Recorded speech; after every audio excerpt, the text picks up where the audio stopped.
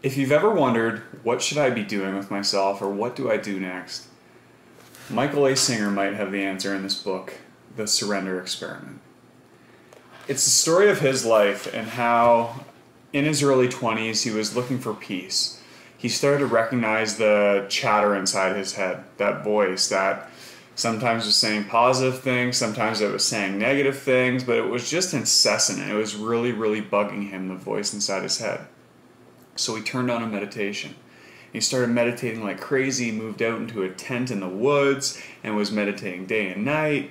And then he wanted to surrender. He wanted to surrender to life, knowing that the universe has greater wisdom than he has in the direction his life should be taking. And instead of listening to the voice inside his head, he listened to the universe. So an opportunity came for him to build a little house on his property. So he said, okay, I'm going to embrace this. I'm going to build the house, even though I have no building skills. He was trying to ignore that voice. And then another person asked him to build a house, and he said, no, I don't want to build a house. All I want to do is just sit out here in my own little house and meditate. But he was trying to let go of that inner voice and just surrender to life.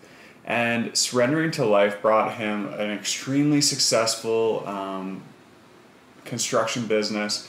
He actually had a kind of a world-renowned IT business building software, and it's just a beautiful story of what can happen when we stop trying to force ourselves in a certain direction, hustle for something, and just move in the direction we feel we should be moving in, and then become open to what life is bringing our way. Surrendering to the opportunities that come to us, even if our initial internal reaction is no, let's walk away from this. Just being open to what life brings.